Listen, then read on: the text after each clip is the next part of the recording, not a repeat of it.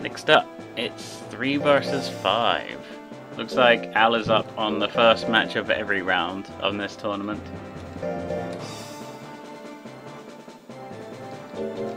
I use tournamentscheduler.net, so it never puts them in the same order as other tournament schedulers.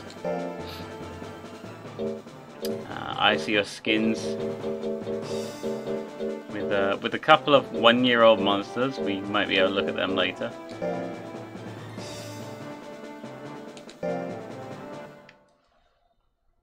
Doesn't normal Bajal get fight? Is that something you changed for hard mode? I thought that was normal. Oh, we've got very high intelligence monsters with no health. It's gonna be one-hit kills. Oh, you did give it to them. Okay, cool. Unfortunately, the accuracies on Icy a little bit low. The Firewall doesn't immediately kill though, which is amazing. Such as the Ice Sword. And Thunder is dodged as well. Yeah, the one that Altius made. This is what we're playing on. We're playing on hard mode. Because the tournaments are slightly more balanced. But then when you have nothing but speed, it's really hard to get an equivalent amount of speed and skill in Spartan Babies, it seems. Because you can leap and you can get 20 speed every week if you got a growth of 4 or 5. But you can't get an equivalent growth in skill. So Catapodiatric wins the first round.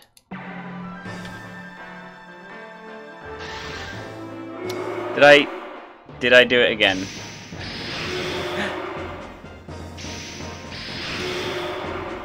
Yeah, that counts. That totally counts.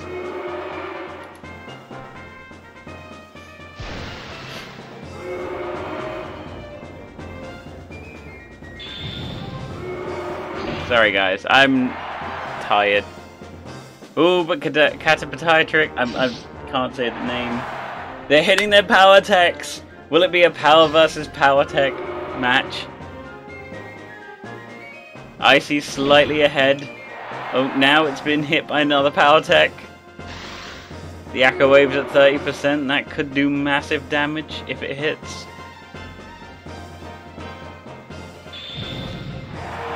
And the Fireball KOs Icy.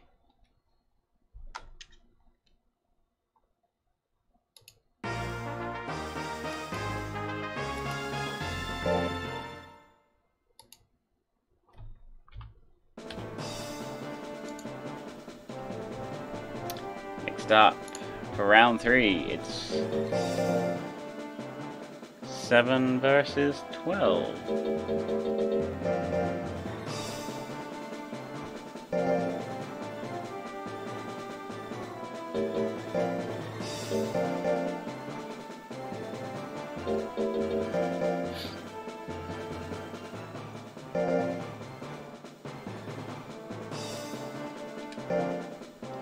My money is probably going to be on Glass Wave, just based on its performances in the past 2 rounds.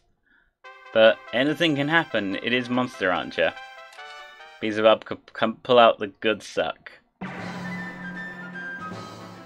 I like how the plant worm has like fly wings for arms, and never mind, the Turnosaur, which is a very good attack that the Nagas have. Expensive, costs 45 cuts. That doesn't matter when you can just one-hit KO your enemy.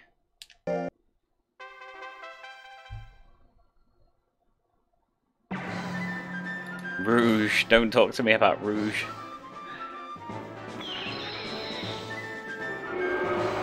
Oh, misses the life drain, that's 50 guts gone. Thwack's gonna do massive damage. Got an Angry Plant. Angry Plant makes it a lot easier to hit.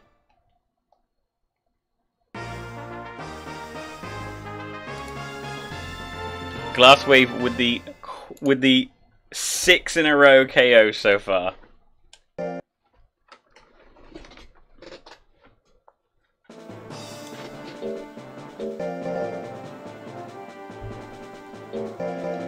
Next up, it's Raoul. It's player 2 versus player 15. Oh wait, no, I'm the buy. I'm one of the buys this round, so... No, we won't be seeing you, Raoul. Because number 15 didn't send me a memory card. Because I loaded it into slot 2.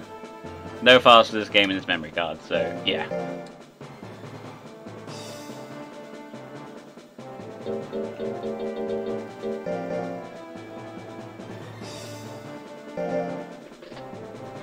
So next up will be 8 versus 13.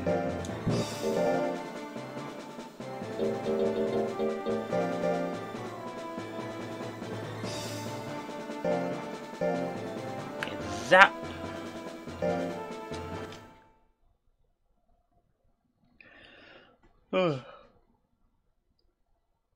Yep, definitely not the build I thought a Muchi Jirohan would be going for. But we'll see. Oh, straight off the gate.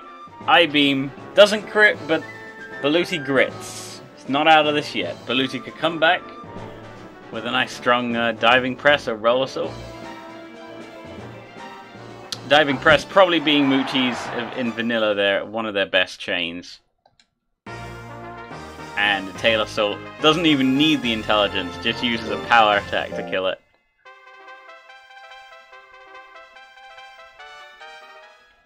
I think yes, Muji has a low speed game. I can't remember quite how it's been changed around. It's got extra defense though. Spit makes the Muchi curl up into a ball.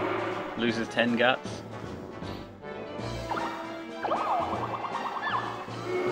Roll Assault is about 1 in 4 to hit. And I-beam once again just kills Baluti.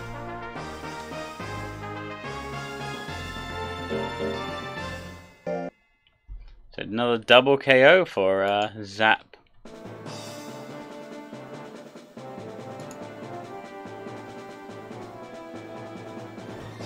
That's 4 points for you.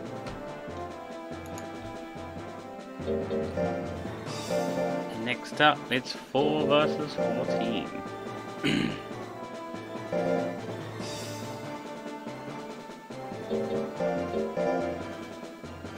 I love Suezos, but the basic Suezo card just looks crap to me.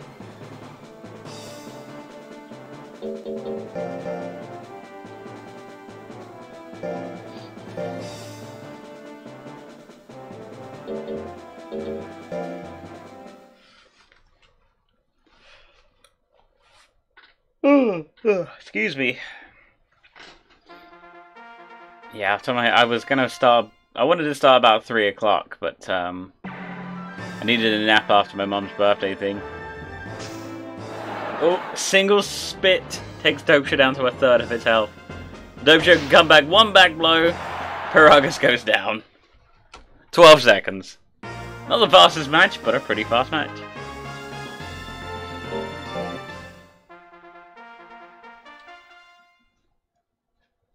Paragus basically a speedrun monster. And a straight criticals! Without the crit it wouldn't have killed. But it just goes straight down.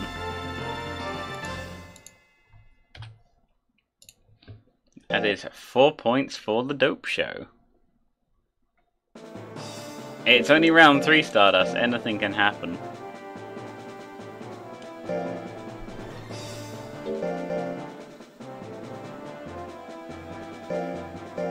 Next up, we have 9 versus 16. Oh wait, 9 versus 6. We don't even have a player 16.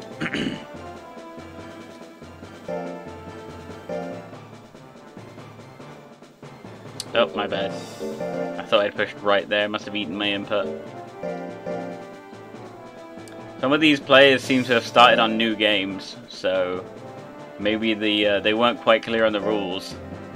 You didn't have to start from a new game. But at least 2 of them have like it's year 1001. Now you've only missed about an hour. You've only missed like two and a half rounds, Moosebone. Oh, there's the tail whip. Does massive damage, does half of Kakien's health. I haven't actually checked out Kakien's stats yet. I need to, Oh, the trample though. Yep, that's gonna crit for 500 damage. I knew that would kill, but that was a bit overkill. Oh, Kakien has, yes, high power and decent life. It's gone for a more defensive build, so...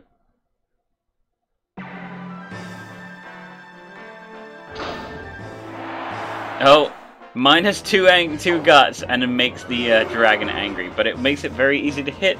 Kakien needs to take advantage of this.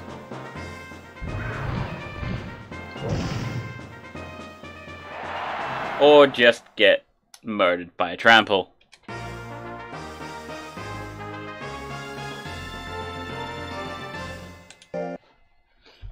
That is 2 KOs for Arcanist.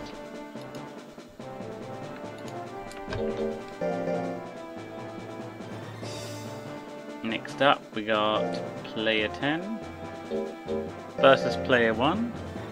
It's Usaru versus Sunkist. Seems to be that the gels always go after one another.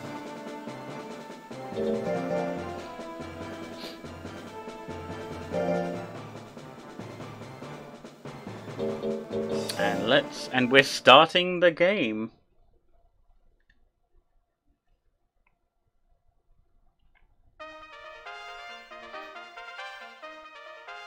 Comparing these stats, looks like, again, Usaru very balanced, Sunkist has the intelligence, but Sunkist needs to actually hit an attack. Unfortunately, being a gel, it does start with 2 power techs, and they whack right off the bat. Takes it down to a 3rd health. 2 pyramids, unfortunately, not going to heal anything. And then... 1 roll assault, Usaru takes down Sunkist. I mean, do you want to tell the chat about your theory crafting for this monster laughing to death while we watch you get destroyed again? Yeah, it's always funny having a healing tech. Just remember, yeet and get lit. It was nothing but Twister Claw and sake drinking. Beam Cannon misses. Grab Throw, that misses. Sunkist has been hit by a slap so far. Oh, the pyramid recovers, and it doesn't even recover to full health! It does only get 52 health back.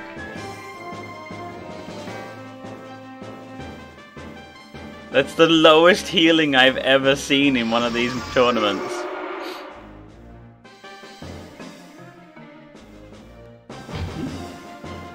And the grab throw, that's gonna murder. If you'd healed to full Sunkist, you wouldn't have died there.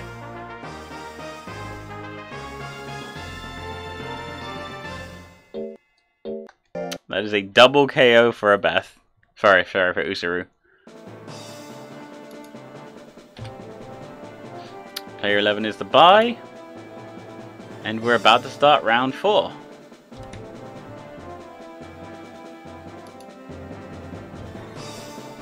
So as we start round 4, or just before we start round 4, we will mark up the grid for round 3.